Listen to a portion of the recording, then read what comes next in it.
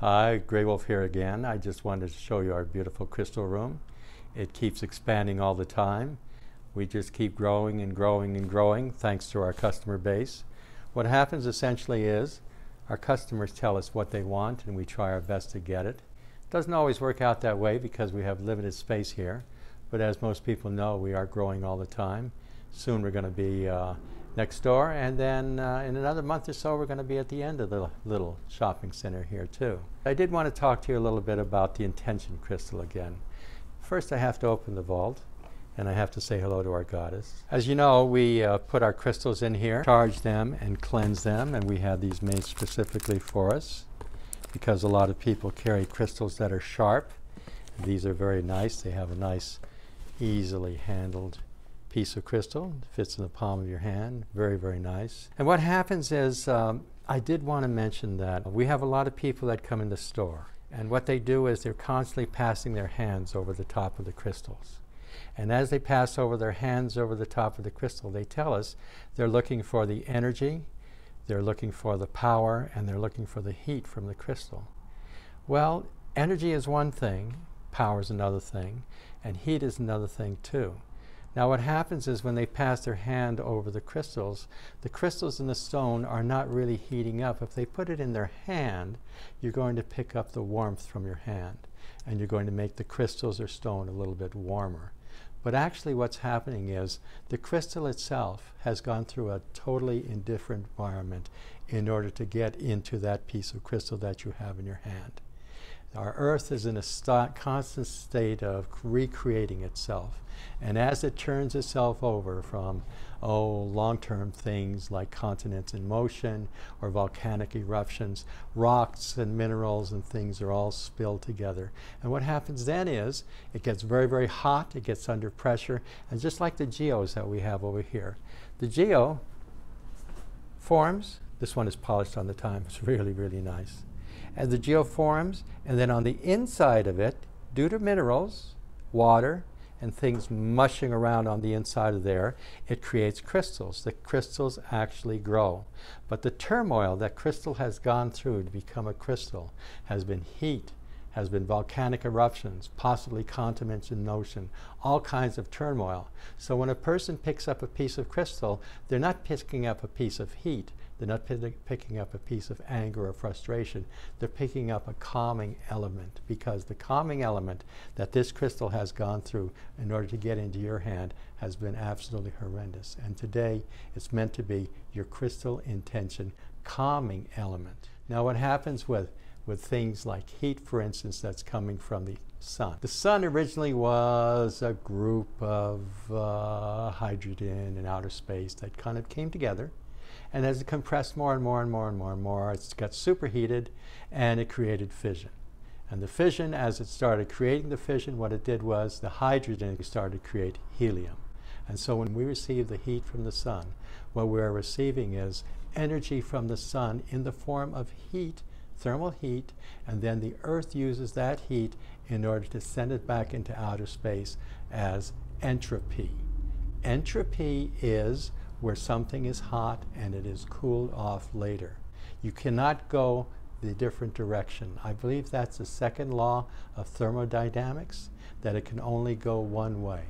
If you light a match and you burn a candle, you cannot take that candle after you blow it out and recreate the fire once again. If you're going to have, let's say, wood at the side of your cabin during the winter time, and you're going to use that wood to have a nice fire during the winter time and keep you nice and warm, as it sits out there, it's very, very, very slow entropy. It is starting to rot. And over a period of time, maybe 1,000 years, who knows, it's going to turn back into dust. Slow entropy. And as you take that same wood and you put it into your fireplace, what happens is you have thermal heat. High entropy, just like we have fires and flames. High energy, high entropy. And then what happens is you take that dust after you have burnt the fire and you put it together. You cannot recreate the energy from the thermal energy. You can only create the entropy, the cooling down. So it only goes one way. You know, a lot of people say that they have anger, frustration, they don't know what to do about things. That's high energy. You see the greatest athletes in the world, what they're doing. They're exercising, they're running a marathon, they're playing different sports. Soccer is very popular, football is very popular, depending on which country you're playing it in. And then what happens too is, after a period of time, they have to cool down.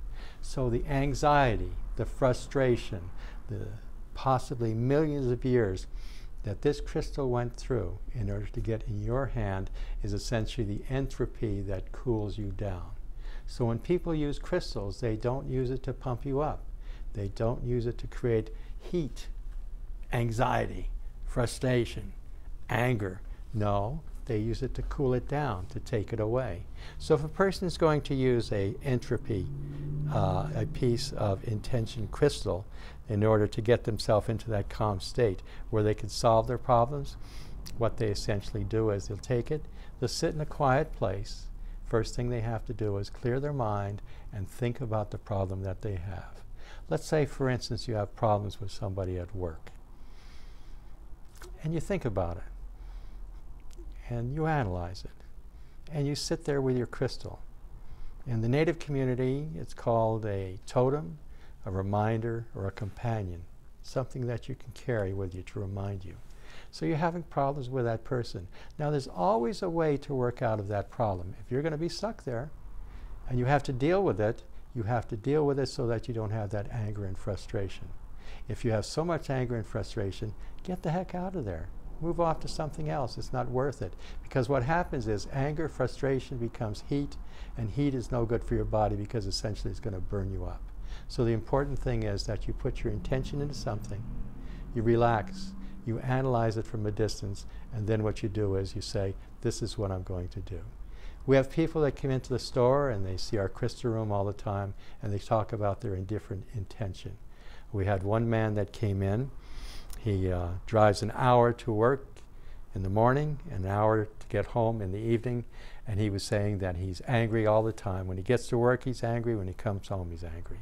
So what he did was he sat down with an intention crystal and he thought about it, and what he started doing was, instead of going to bed at midnight, he started going to bed at 10:30. Pretty soon he started going to bed at 10 o'clock, because after 10:30, 10 o'clock, what the heck is there on television that's worth watching anyway? So what he found was he was getting up half an hour, 45 minutes earlier. He wasn't in any rush. He didn't hurry, anything like that.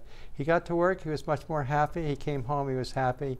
He had time to spend with his wife and children, and he enjoyed it a whole lot better. What he did was, he put his intention into the crystal, and he said what he was going to do, and what he was going to do was he was going to take action about it.